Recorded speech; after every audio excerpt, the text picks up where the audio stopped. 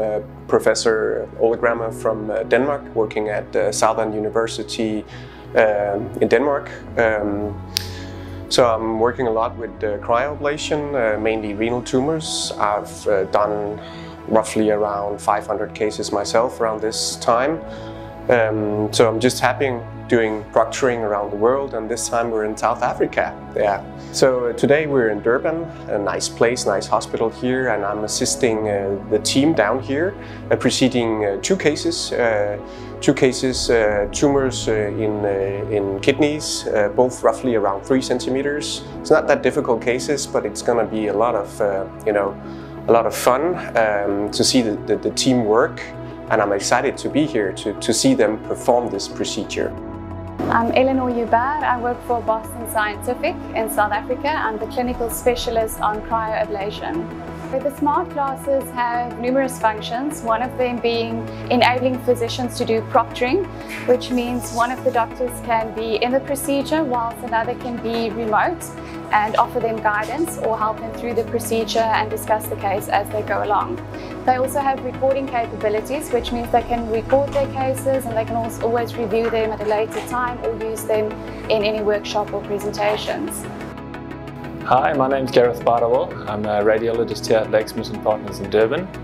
I'm part of the Interventional Radiology team. With Interventional Radiology, it's not just about the doctor involved or myself.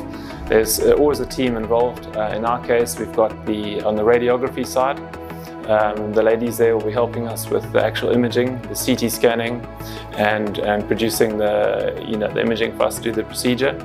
Then we've got nursing support. We've got Sister Tracy and Sister Juliet. They will be assisting us directly with the actual case, and they help us with all the preparation and all the behind-the-scenes work in getting the procedure booked and getting all the logistics sorted out. Then we've got industry support from Boston Scientific, who are bringing in cryoablation. In fact, this is the first time this product will be used in South Africa. It has been used in the setting of breast cancer, but this is the first time that cryoablation has been used for anything other than that. And in terms of the scientific literature, cryoablation is been accepted as the best treatment as far as ablation goes for kidney cancer, as well as a few other examples. So we're very excited to be introducing this in the South African setting. So today we are doing percutaneous cryoablation of 2 kidney tumours, 2 separate patients. Basically these are patients who've got small tumours in one of their kidneys. Both of them have got other medical problems. So traditionally the treatment for kidney cancer is, if it's caught early enough, is surgery.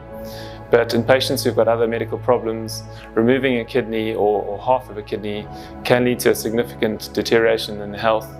So this procedure we're doing basically treats the small tumours and preserves the rest of the kidney. It's really a procedure where we position a small needle or needles within the tumour, and then in this case we're using cold or we're freezing. It's called cryoablation, and basically by freezing around the tumour we destroy the tumour and a small amount of the kidney surrounding the tumour, and that obviously controls the situation and leaves the rest of the kidney healthy. At the end of the day, this is offering a minimally invasive alternative for patients with kidney cancer.